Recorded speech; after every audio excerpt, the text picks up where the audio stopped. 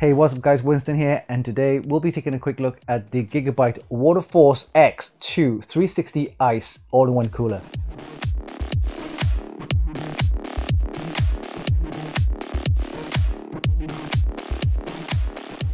This all-in-one liquid CPU cooler is designed for AMD and Intel motherboards with various socket types. It features a large CPU water block with LCD edge view. The LCD display is fully customizable for monitoring CPU clock speeds, temperatures, utilization, fan and pump speeds. There are 5 modes of animation and 40 GB of internal storage, which means you can personalize it with your own GIFs, JPEGs or MP3 files, and the display can be rotated 360 degrees via the software. The CPU cooler has an 8% larger pump that offers a 44% increase in flow rate, while the contact surface area is increased by 3%. It comes with 3 RGB cooling fans featuring Gigabyte's Fan Easy Chain mag design. It allows for a fast and easy installation via a daisy chain design. Normal wires means less clutter. The fan comes with a new blade design that helps to increase the airflow up to 72 CFM with a maximum noise level of only 37.5 decibels. The whole setup can be synchronized with other AORUS devices via the Gigabyte's control center. We'll be testing this AIO cooler using an Intel Core i9 1400K, which is known to run really hot, on a Z790 motherboard, along with 32 GB of DDR5 7200 RAM. We'll also be using the Gigabyte GeForce RTX 4080 Super to see how the system performs. Alright, so let's not waste any time and build our test rig and see how the CPU cooler will perform. But before we do that, let's do a quick unboxing and we'll see you in a bit.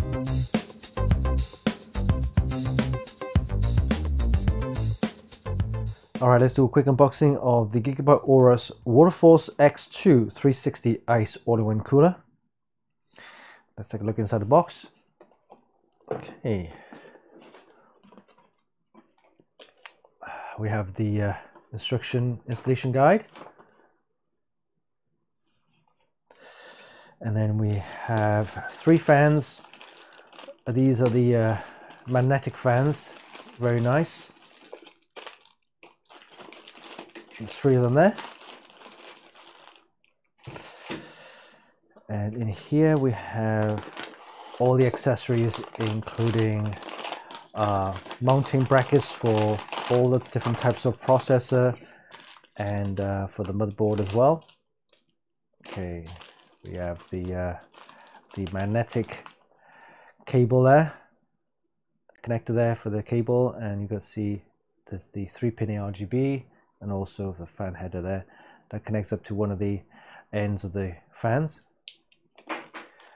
We have a TR4 and TR5 bracket for AMD Threadripper processors, AMD mounting bracket for AM4 and AM5, Intel mounting bracket there for all of the Intel processors, and we've got different screw mounts for different types of processors as well. Fan screws, washers, the thumb screw caps, and for the LGA 1700, AM4, some radiator screws, and AM5 screws there. Yep, those there. We also have a thermal paste, so that's good, a tube of thermal paste. Alright, let's take a look at the AIO.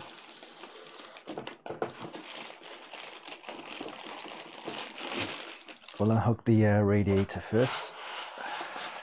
Alright, here we go. So, radiator there, and on the top here we have some fan headers and an ARGB header as well. Okay, let's have a look at the CPU water block. Here we have the CPU water block, and you can see it's quite large, and it has a 60 by 60 millimeter display. The CPU water block has a 8% larger pump that offers a 44% increase in flow rate, and you can see the large contact surface area, which is increased by 3%. And underneath here we have, of course, the copper plate, and don't forget to remove the plastic warning sign here. Warning, remove before installation. All right, And you can see it comes with some nice braided sleeves for your tubing. And to power the pump, it has a USB for your LCD, I guess, and also a SATA power connector. Normally we see a fan connector, but yeah, this comes with a SATA, so I'm guessing it needs to power the pump and the LCD display. All right. Okay. For the radiator, it's a 360 size radiator, and you can mount the fans along here. 3 of the magnetic fans. Quite nice. All right, here we have the 3 of the magnetic fans, and they're quite nice and easy to install. You just line them up and they just snap into place, just like that. And you can do the same with the 3rd one. You just line them up and they just snap into place. All right. Okay, so if we were going to mount this, we just place the fans like this onto the radiator and then use the fan screw mounts to secure them in place along the screw holes there. And this is the magnetic connector with the cables that goes to the motherboard. So in this instance, we just put this onto here, snaps into place, and then that goes into your motherboard for the 3-pin ARGB and also the 4-pin fan header for your cooling fan. If you look closely at the fan, it comes with some new fan blades which allow to increase the airflow up to 72 CFM, and also has a quiet operation of around about 37.5 decibels. The fans are really easy to use and it allows for a daisy chain setup, which is great.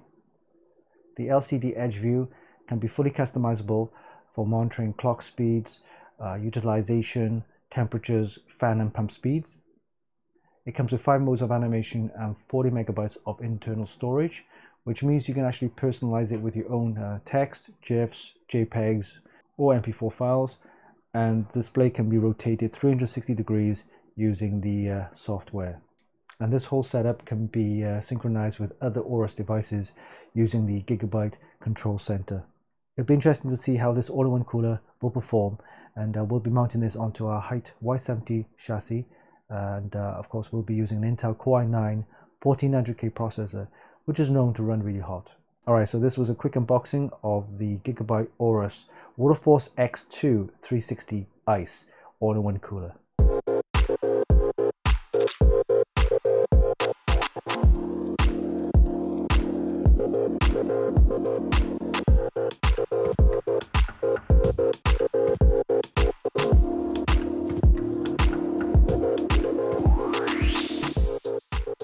When it comes to AIO coolers, I have to admit the Gigabyte AORUS WATERFORCE X2 360 ICE really tickled my fancy. I love the all-white design, which is perfect for any user wanting to build an all-white themed PC. I also love the large 60x60 color LCD display, which is fully customizable, as well as the included ARGB fans with the magnetic connectors. Now let's talk about cooling performance. During our tests, we use an Intel Core i9 1400K processor, which has a default DDP of 125 watts and is also known to run extremely hot. Idle temperatures reached around about 35 degrees Celsius. At 100% full load with turbo boost on, power usage skyrocketed to 345 watts. The low temperatures reached a high of between 97 to 100 degrees Celsius. It's not perfect, but the AIO cooler seems to be handling it okay, thanks to its larger pump and contact surface area and 3 powerful cooling fans, which is included with the package. As I mentioned earlier, the CPU block comes with the LCD Edge view, which is a fully customizable LCD display for monitoring clock speeds, utilization, temperatures, fan and pump speeds. There are 5 modes of animation and 40 megabytes of storage, which means you can personalize it with your own text, GIFs, JPEGs or MP4 files. The display can also be rotated 360 degrees via the software. Cooling fans play a big part in the AIO's cooling performance. Gigabyte have included 3 ARGB cooling fans featuring their easy chain mag design that allows for a fast and easy installation via a daisy chain setup. The cooling fans come with a new fan blade design, which helps to increase the airflow to 72 CFM with a maximum noise level of only 37.5 decibels. All in all, I'm very pleased with the Gigabyte AORUS WATERFORCE X2 360 ICE. Installation was easy, cooling performance is good, and the all-white aesthetics looks great. And what's more, the whole setup can be synchronized with other AORUS devices used in the Gigabyte control center. you can check out the full review on our website at funkykit.com. And there you have it. That was a quick look at the Gigabyte AORUS WATERFORCE X2 360 ICE all-in-one cooler. It offers great cooling performance, and I love those magnetic fans and that LCD display. Hope you enjoyed this video. Give us a like and leave a comment down below. Don't forget you can actually buy this via the links in the description, and of course visit our website for more news, reviews and hot tips. Oh yeah, don't forget, hit the subscribe button for more. Until next time, this is Winston for Funkykit.com.